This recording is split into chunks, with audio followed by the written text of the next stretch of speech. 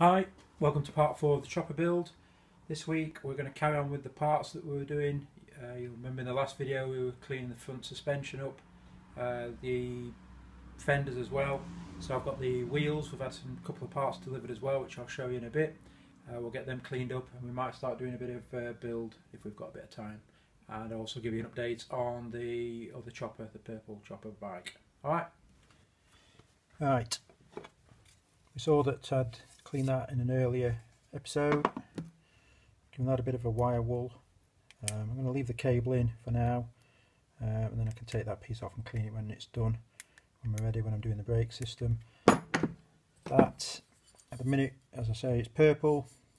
I'm not going to check, well, it was purple. I'm not going to change the colour of it. As I say, it's not my bike to do that, so that can be done for the next owner. I've taken the bearings off because I'm going to soak them in some spirits just to clean all the dirty grease off, then we'll rebuild that. So just a quick one, we'll just rebuild this brake set. So you've got a retaining spring there, or a tensioning spring.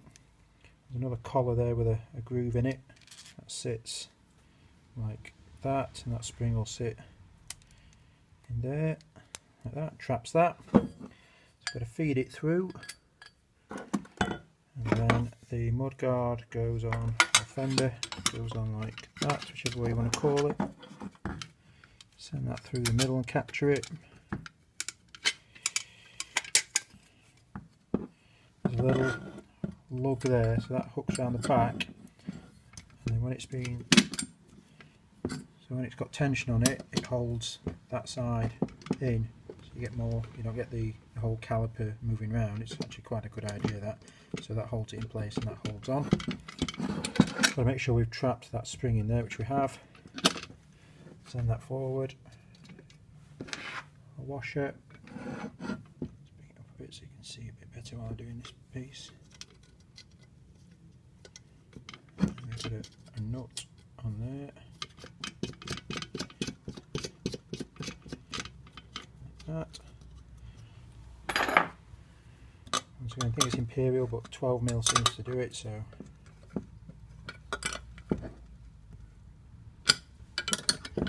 that's a quick and easy repair. Next up, I think we'll have a look at this assembly, the seat assembly. So, got a couple of nuts on the back, space washer. Put them over there. Should be the same on the other side. I'd already loosened these off earlier when I was trying to get the sissy bar off. So that lifts off. Big collar there. So a small taper, small taper goes to the outside. So on this side it will be sat like that. So remember.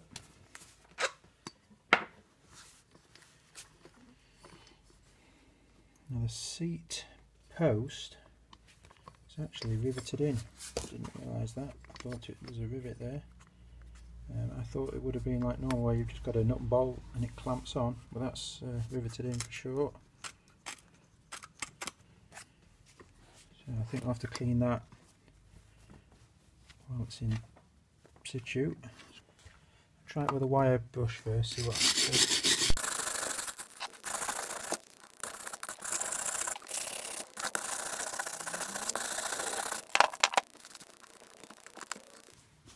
Fetch a lot of it off. Some wire wool.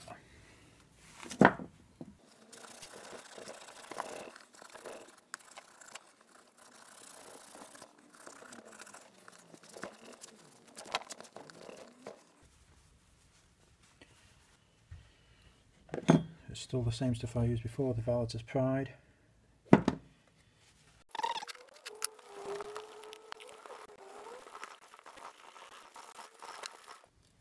If that shows up on there, but quite a good shine on it.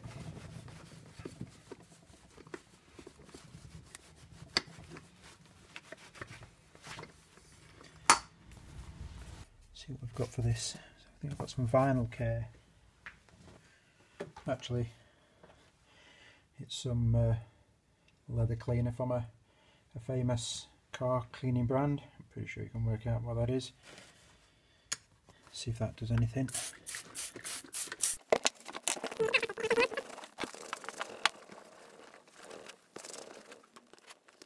Take that strap off without breaking it. Famous last words. In fact I can't because it's pressed on in the back there. It's two pieces pressed, so we won't mess with that. Although, hang on. No. I'm not going to mess. I don't know enough about it. I will not mess. Famous saying, if it's not broken, don't fix it.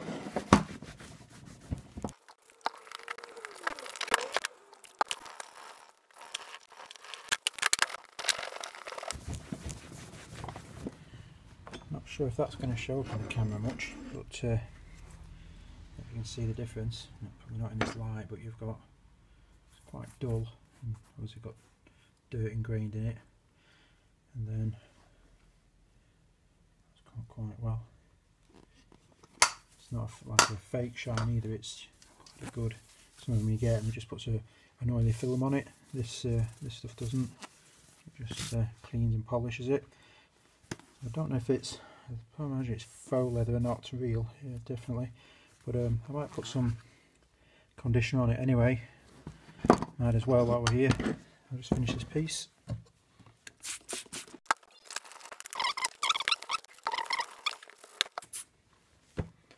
Might try and use a bit of contact adhesive on there just to bring that back down. Just look a bit better. That one and that one. That seems to be the only real damage on it. I think we saw a little bit there, but not bad overall.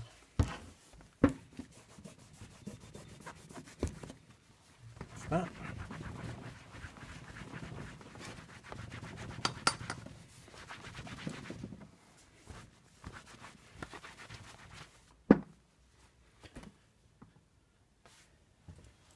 So actually, before we get into the sissy bar, I thought what I'll do is I'll show you a little bit of what I've done. So you remember you've got the springs that sit at the bottom of the sissy bar. You can see the bottom of it.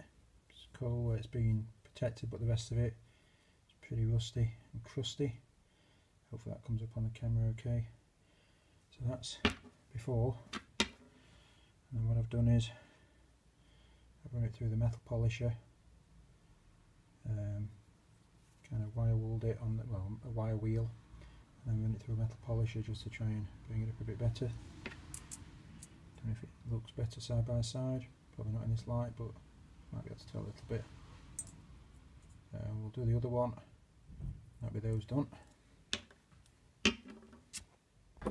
I've done the seat nuts best we can. Can have a quick go at the pedal pins. I think last time I failed to describe that as a taper, but anyway, the bit where it kind of locks in, slants on it. So they've got a bit of surface corrosion on them, so we'll get them on the wire wheel, get them polished up, and then we'll move on to the next bits. Right, so that's come up quite nice, polished up. The other one, same, rust has gone. Basically polished the nuts and that on there as well, so that's ready to go on. Let's get to the next bit. Had to go on the crank, so that's come up okay. A few little bits of rust on there, but I've done it the best we can, so that's come up a lot better. Got the other arm to do, which you can see got a lot of, it's actually surface, so I think it'll come up alright, so we'll do that right now. Might put you on high speed just so you don't have to be bored to death while I polish a crank.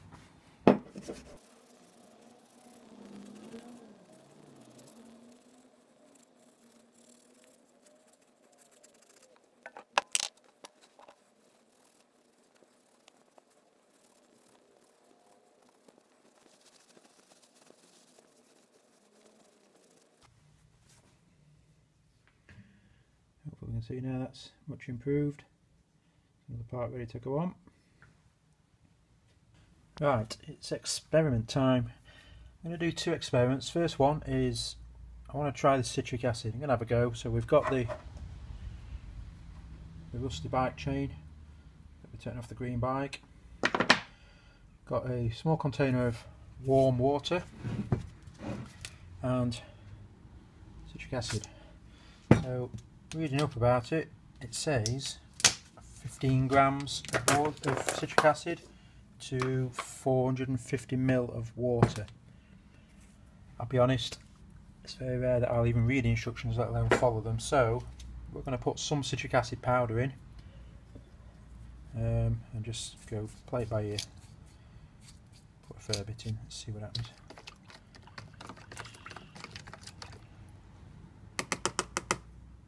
Oh, I've got plenty.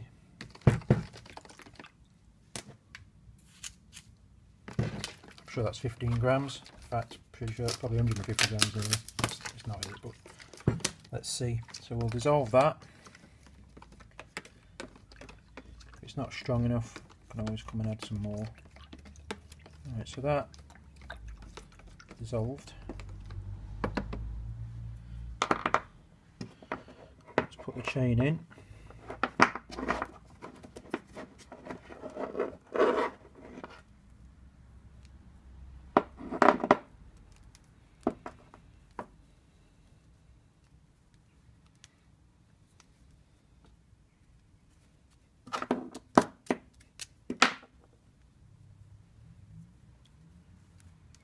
Taking longer than making the citric acid, right?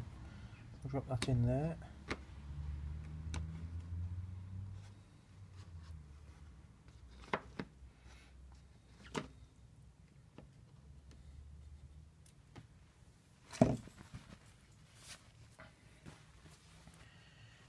And let's see if you can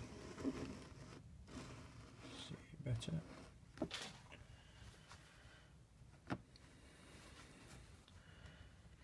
So I can smell acidish type material, and I can see some, you might just be able to see some bubbles forming.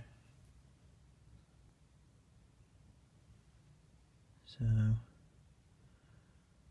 I'll leave that a while and I'll check back in an hour, and I'll check back after that as well. Like I say, it's nothing really lost by trying it, so I'll leave it at that and we'll come back and check in an hour. So to finish off, we'll have a look at this. You can see there's a few bubbles coming up through there, so it is dissolving the rust off.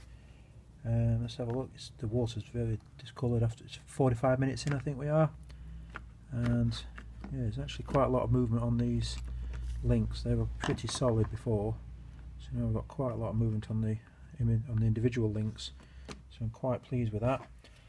So I'm going to wrap it up for now, leave that soaking. We'll catch up in the next episode and see how that's progressing, and we'll carry on with the build. It's been fun having you with me. Hopefully you'll join me for the next one where we carry on spannering.